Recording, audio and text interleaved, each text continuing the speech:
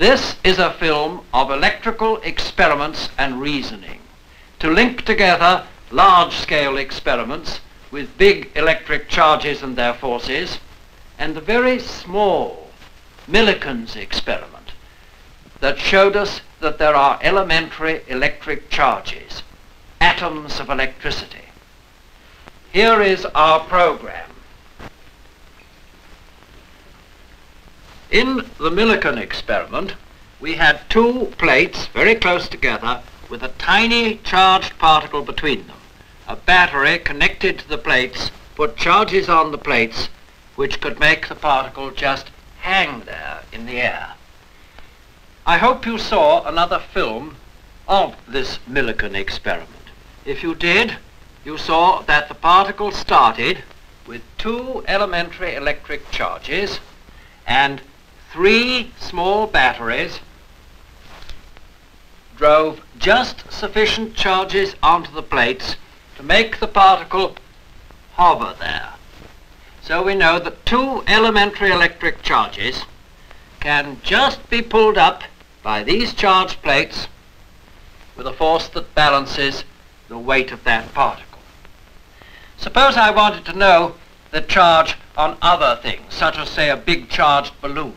If I could shove the balloon in between these plates and measure the force on it, I could easily calculate the charge.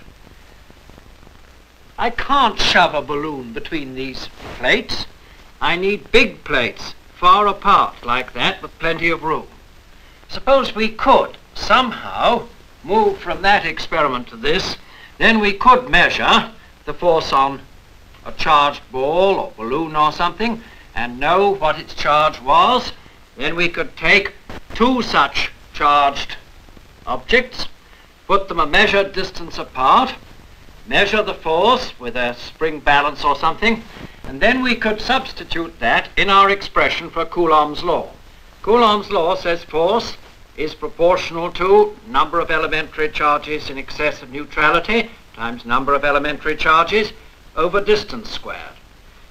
We can put it in this form. Force equals constant K, number of elementary charges, distance squared.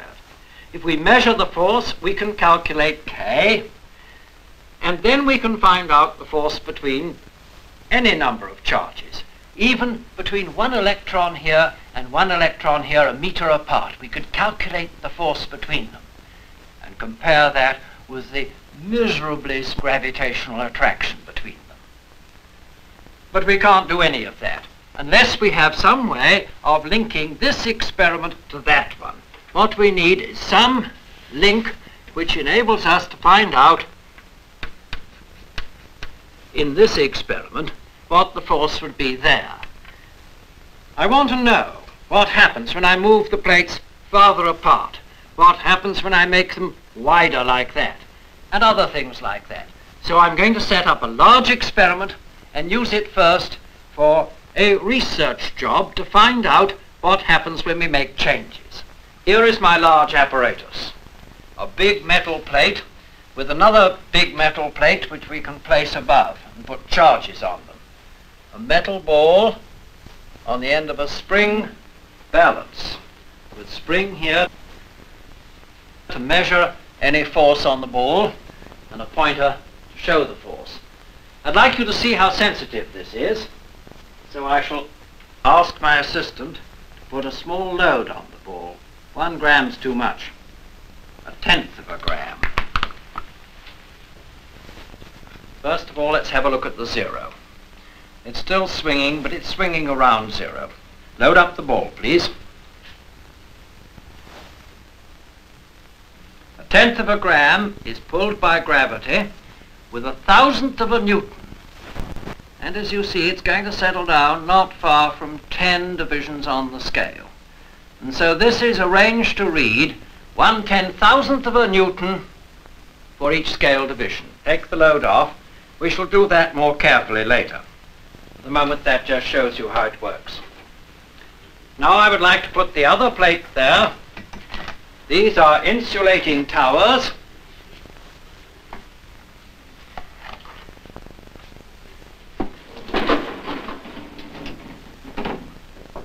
we lift the plate with insulating handles. Now we'll charge up the ball and put it between the plates. I have an ancient charging device which gets charges by induction. Move the ball over nearer to me, please.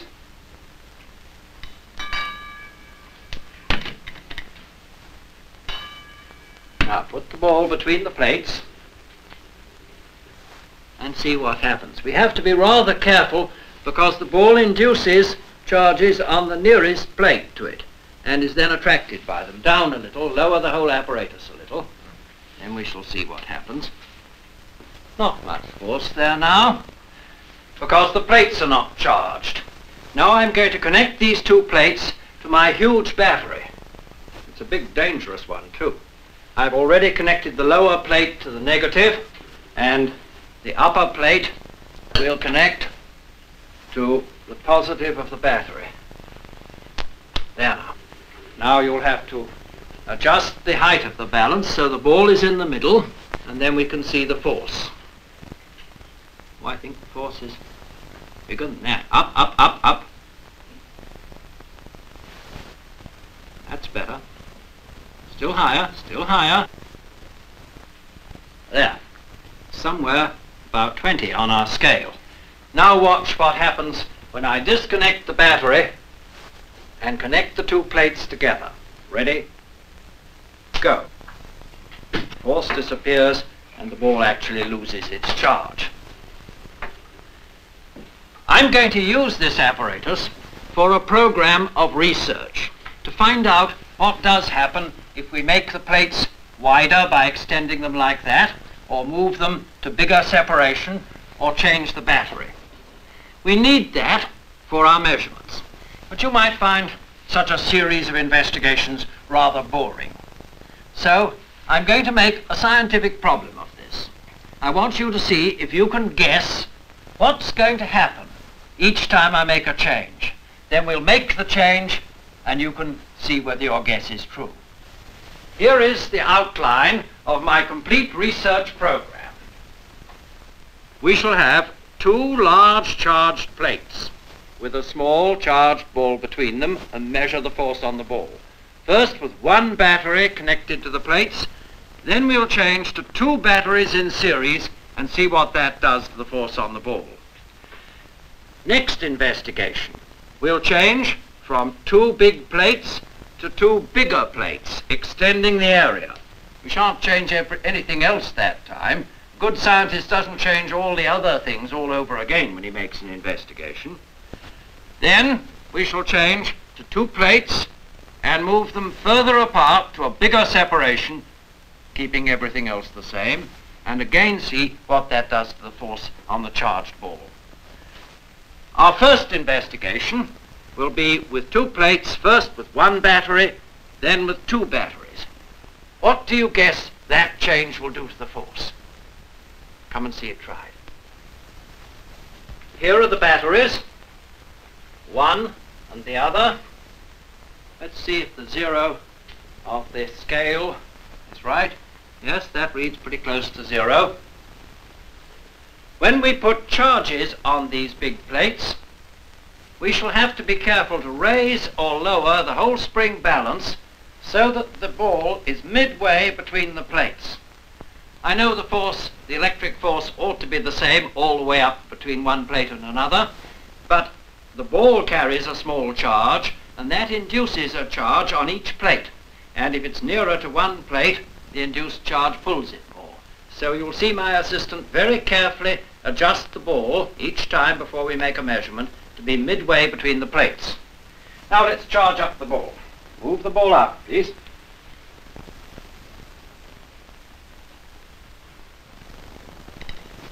Move it in. Let's connect the battery, the lower plate to the negative, the upper plate to the positive. I'm so glad we have a safety resistor. There. Now move the ball to the center, up a bit, up a bit more. Now let's see what the balance reads. Yes, the ball's in the middle. The balance reads 11, 12, 11.2. Well, it'll settle down round about 11.8. Now, please remember that. About 11 point, no, I'd say 11.6 will be nearer. We'll say 11.6. Before we change to 2 batteries, look at these 2 which I have. The one we've used and the other one. It looks the same, but I'm going to show you it is the same. We'll connect the lower plate to the negative,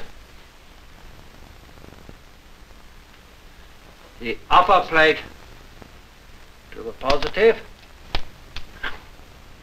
and see what the measurement says. Center.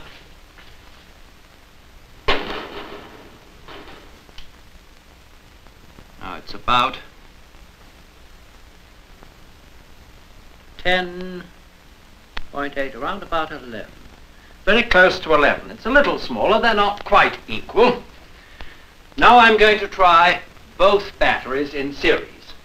We'll disconnect and disconnect, and now we will connect the negative of this battery to the positive of that one, tail to head in series. And now lower plate to the negative, upper plate to positive. Now measure the force. It's much bigger. What did you guess?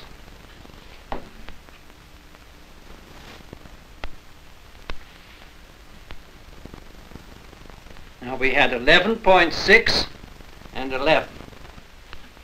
And I seem to see very close to 23, little under. Almost exactly double. When you double the battery, you double the force on the ball between the plates. And now let's record that on our research program. With 1 battery, force, and with 2 batteries in series, twice the force. Our second investigation will change from plates to plates of twice the area. We'll add extra plates. What do you guess that change will do to the force? See it tried. Now the ball is already charged and the spring balance reads just about 22. Everything is connected. Add larger plates. Base plate.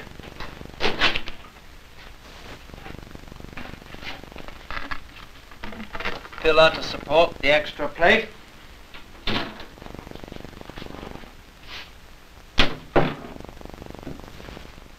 Now let's see what the scale reads. Very little change.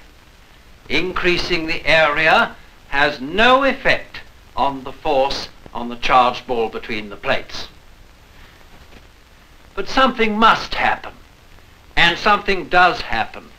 When we add more plate, the battery has to drive more charge onto it.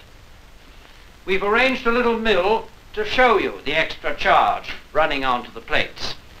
First, disconnect the battery.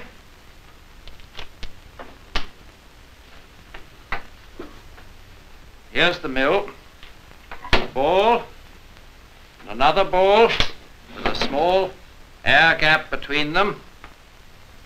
Then we will run from the battery to 1 ball, and then between the 2 a little flag of metal leaf that can go flip-flap and carry charge across from 1 ball to the other, like that. Now, we must take away our extra plate.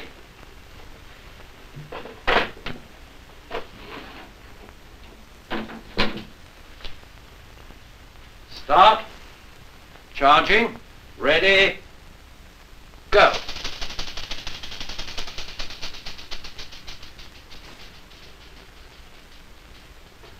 You see charge has run across onto this plate. Now it's running slower and slower. Ready to add the second plate, ready, go.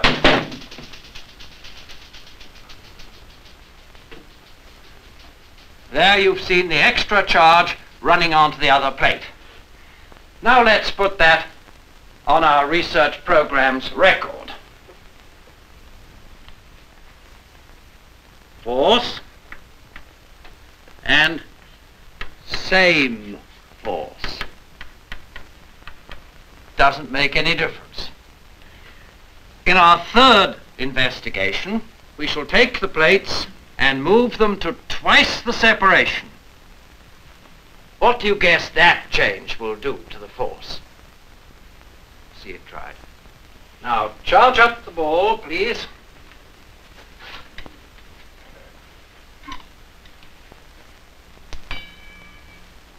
Move the ball in. Now we're going to start with the plates closer together. So we'll lower the plates, please. Take away half the pillar.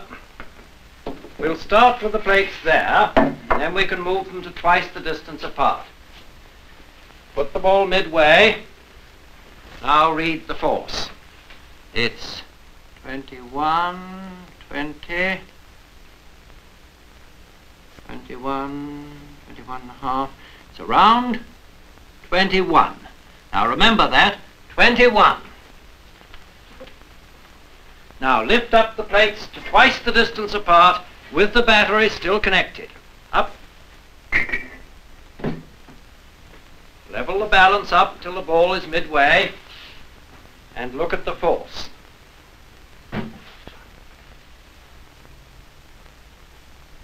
And it is 10, 11, very close to half the 21 that it was before. With the battery attached at double the distance apart, the force is half. Now let's record that on our research program. Here we had force F at that separation, and at double the separation we had half the force. We shall use those in our main experiment. In our main experiment, we want to change from the very small Millikan experiment, the two small plates a very small distance apart, to two large plates a long way apart, and we want to make sure that the force here on some small particle moved across to here will be the same here as there. The first change I have to make from here to here is to widen the plates out like that. Widen them out to much wider ones. I'm allowed to do that by the results of investigation 2. That enables me to make that change. Then I'm going to move the plates farther apart. Look up here, every time we move them twice as far apart with the battery connected, we halve the force. You might imagine going on halving and halving and halving. I'm going to move the plates till they're 100 times as far apart. Then I'm pretty sure from this that I shall get 1/100th of the force. I'm going to pay for that, though, and get back to the same force by changing the battery. I'm going to remember that with 2 batteries we get twice the force. So I'm going to have 100 batteries instead of just one original battery, and if I have 100 batteries I shall multiply the force by 100th for distance, by 100 for batteries, and I shall be back to the same force there as I had here. So I shall use that and get to the same force on a small particle that's transferred from the Millikan experiment with its charge to the big plate region. Then I can weigh the force on any other charged object here and find how many elementary electric charges it has. We're ready for the main argument. here's my big battery. Compare it with the Millikan battery that we used, a trio here. Now I have one of that, 2, 3, 4, 5, and 1, 2, 3, 4, 5, 5 times 5, 25, another story, 50, and another whole batch, 100. 100 times the Millikan battery. Here is our link then between Millikan's experiment and the big experiment we're going to do. In Millikan's experiment, the distance between the plates was very small, 3.1 millimeters apart. And in our big experiment, we'll put them 100 times as far apart, 31 centimeters. Just measure that. Here are the plates, and the distance from here to here is 10, 20, 30, 31 centimeters. We shall pay for that increase of distance by changing from one battery trio for Millikan to 100 battery trios in this experiment.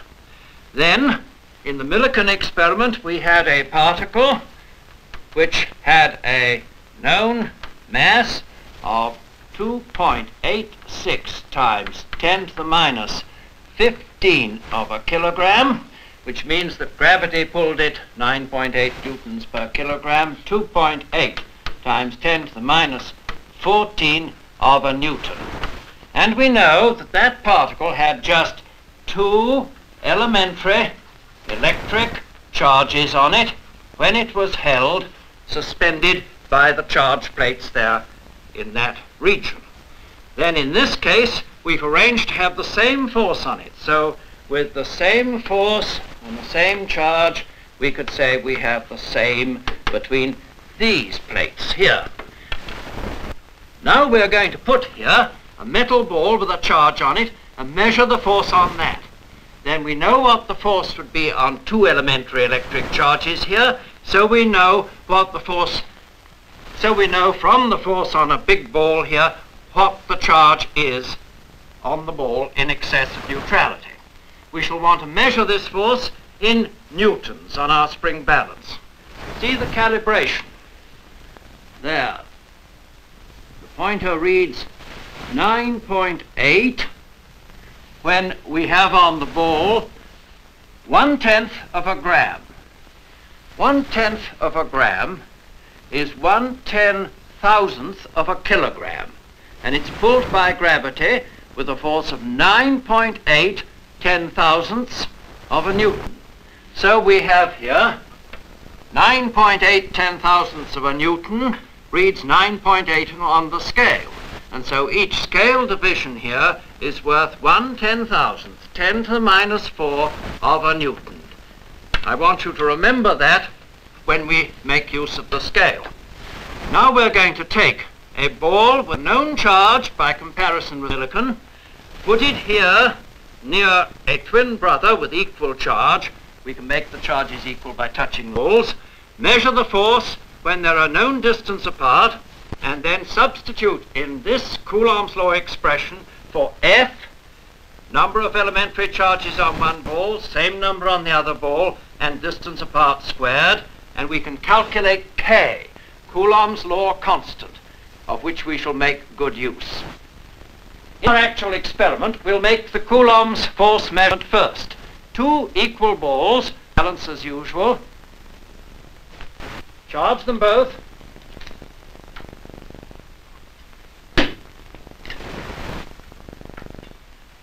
Then touch the balls together so that we share charges equally between the 2 by symmetry. Now we'll put them at a known distance apart. Just down to this mark is, as you see, 0.15 of a meter, 15 centimeters center to center.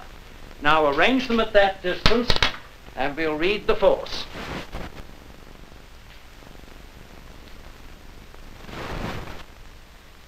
A little lower, a little higher. We have to read the end of the pointer for this. A little higher, please. That's it. Now the end of the pointer seems to me to be reading just about 6 point. We'll wait for it to settle down. About 6.7. Right? Put that ball in between the plates. Remember, we've got 100 batteries connected to the plates and 31 centimeters between them. Measure the force. Down a little. Down. That's in the center. Read the scale, the end of the pointer. 36, 35. 35.5. Make a note of that. 35.5 on the scale, and in our earlier experiment, 6.7 on the scale. We've arranged these two experiments to give the same force on the same charge. And I've transferred the Millikan data from that blackboard to here. For the ball, force is therefore 35.5 times 10 to the minus 4 newtons. And the ball has on it n elementary electric charges. Find out how many like this. N must be 2 elementary electric charges increased in the ratio of that to that. 2 times 35.5 times 10 to the minus 4 over 2.8 times 10 to the minus 14. That's 71 over 2.8 times 10 to the minus 4 plus 14 plus 10. Let's divide top and bottom by 7. That goes about 10 times, and that goes 0.4 or 100 over 4 or 25. And so this is 25 times 10 to the 10th elementary electric charges. 250 billion elementary electric charges on that ball. And that's not a very big charge either. Now we can calculate the Coulombs law constant. We have from here that K is equal to F times d squared over n1, n2 is n, and n, they're both the same. And so K is equal to force 6.7 times 10 to the minus 4 newtons, d squared 15 hundredths of a meter squared times 15 hundredths therefore over n squared. N is 25 times 10 to the 10th elementary electric charges, so it's 25 times 25 times 10 to the 10th squared is 10 to the 20th. And that's equal to 6.7 multiplied by 15 multiplied by 15 over 25 times 25 times 10 to the minus 20, minus 22, minus 24, minus 28. 10 to the minus 28. We can take 5 times 5 out there and say 5s into 15 goes 3 times, 5s into 15 goes 3 times, and then we have 3 3s are 9 times 6.7 over 25. 9 times 6.7, 9 7s are 63, 9 6 are 54, 60 over 25. Multiply top and bottom by 4. 100 at the bottom, 240 at the top, 2.4. So I have 2.4 times 10 to the minus 28. And the unit, elementary electric charge squared.